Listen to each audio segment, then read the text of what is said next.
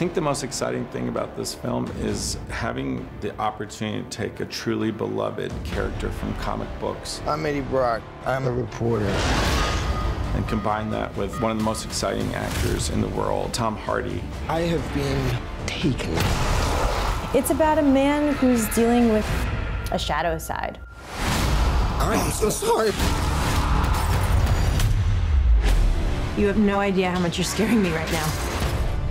We're incredibly lucky to have Tom play Eddie Brock. We cannot just hurt people. And Venom. Eddie. There's this Jekyll and Hyde duality. The way I see it, we can do whatever we want.